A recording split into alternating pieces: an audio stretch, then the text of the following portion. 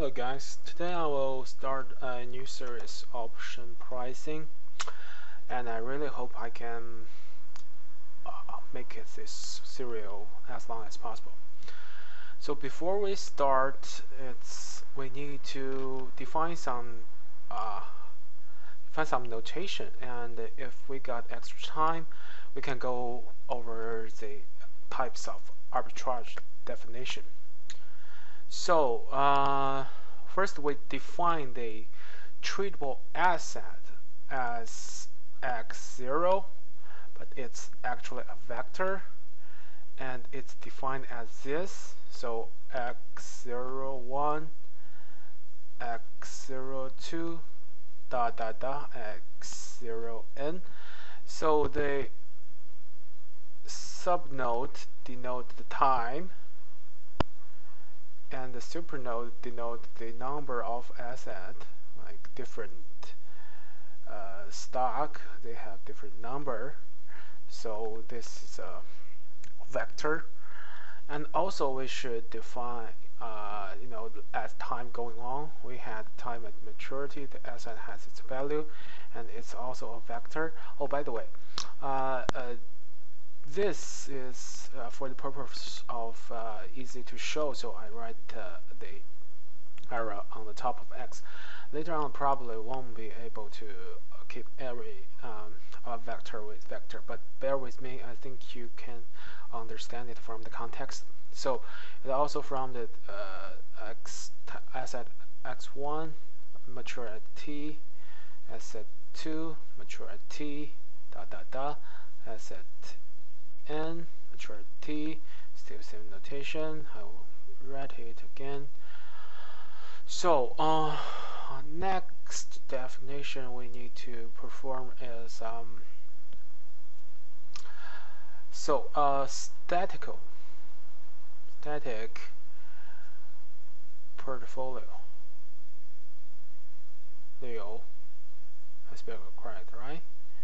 So what the definition of static portfolio is theta. This is also a vector.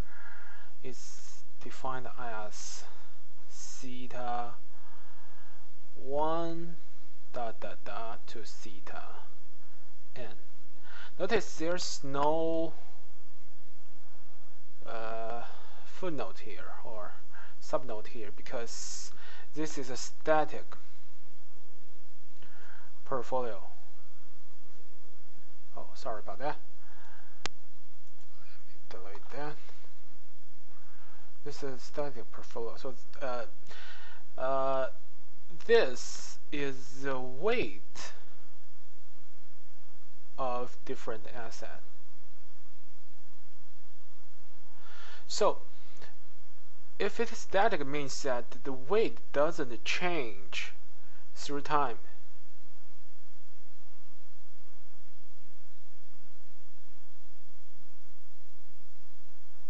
Maybe I should type this. Okay. And we define the value of portfolio at time t is the weight times the asset. So it should be writing in the weight of asset 1 times the value of asset 1 at time t plus weight of asset 2 times the asset 2 value at time t dot dot dot, and t. Okay, this is how we define. Okay, so we can now move on to the definition of arbitrage.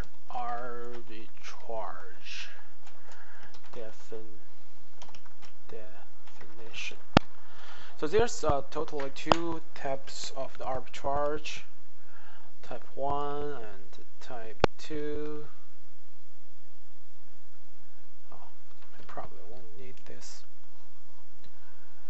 So the type 1 arbitrage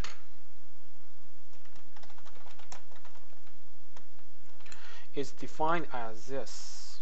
So it says that the value of your portfolio start with 0, and if with these two conditions hold, that you have a arbitrage portfolio. So the condition is the value of your portfolio at mature time t is greater or equal to 0 with probability 1. That means that you got a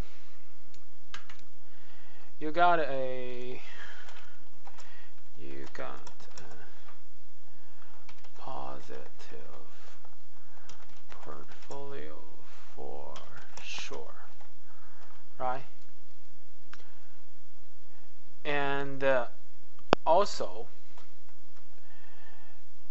if your portfolio will have a positive return with some probability, that means this is a type 1 arbitrage. You can think about this like I can guarantee my money at time of maturity, and there's some chance I can win money for free. Remember, important thing is you could start this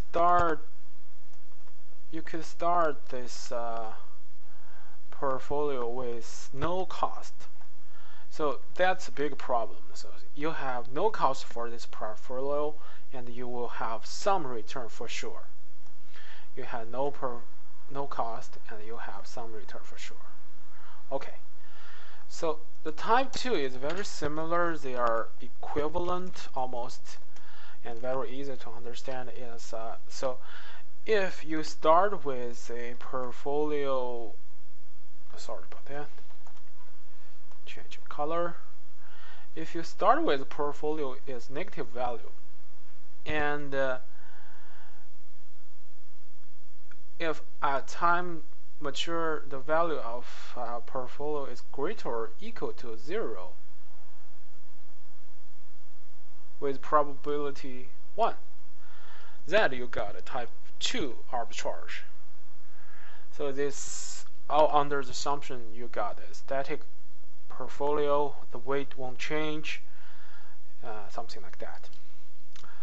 And the next time I will give some example about type 1 or type 2 arbitrage example to walk you through this definition. Okay, thank you.